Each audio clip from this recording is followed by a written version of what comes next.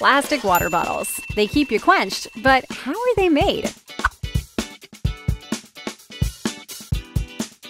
It all starts with thousands of tiny pellets, primarily comprised of PET plastic. PET, or polyethylene terephthalate, is strong, safe, and makes up about 96% of plastic bottles and containers in the US. Most plastic products are created through a process known as injection molding, which begins with a technician loading the pellets into a giant funnel known as a hopper. However, these days, it's far more common for the pellets to be vacuumed up through tubes and directly into the hopper, where they are measured and portioned for the injection process. The plastic pellets travel down the hopper and into the machine, where they are melted down and injected into molds in the shape of drinkware. For most drinkware, like plastic cups, the process is pretty much complete. A robotic arm removes the cups from the machine and stacks them for the technician to inspect. Lids and squeeze tops are also done in one. As the mold opens, the finished lids are ejected down a chute, ready for assembly. When bottles are injection molded, the process has multiple steps. Initially, the plastic is molded into a small, hollow cone. The cones are compact and thus easier to store. When an order is placed, the cones are inserted onto a conveyor and heated to make them soft and pliable again.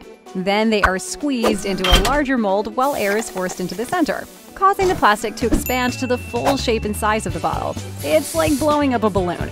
When they exit the mold, you have a fully formed and beautiful plastic bottle ready to hold your favorite beverage. Some machines are so enormous that the entire process is completed internally. The plastic is melted, the cones are formed, and then immediately molded into finished bottles without ever being touched by a technician. But we're not done yet, because injection molding is not the only way to make a bottle. This is extrusion molding, a process in which heated plastic is squirted out into long, hollow tubes like large plastic noodles. 3 at a time, the molds clamp around the plastic noodles. Air is forced into the molds, and the plastic tubes expand into the completed shape of the bottle. The bottles are formed, but there is extra plastic to be trimmed. So they are run through a cutter with a heated blade that shapes them up like a hot knife through butter.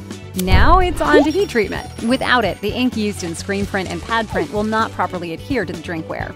Our extrusion molded bottles are sent spiraling through a gauntlet of fire and out the other side ready for logos. Fun fact: an easy way to tell if a bottle has been heat treated is to dip it in water. If the water beads up, the bottle has not been treated. A fully treated bottle will come out of the water with a glossy sheen.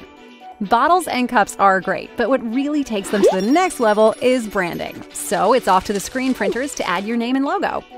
The final step is packaging. The bottles are sealed in plastic, boxed up, and sent to lucky customers all over the world who are looking to expand their brand. There you have it. Plastic water bottles. A great way to hydrate and promote your brand.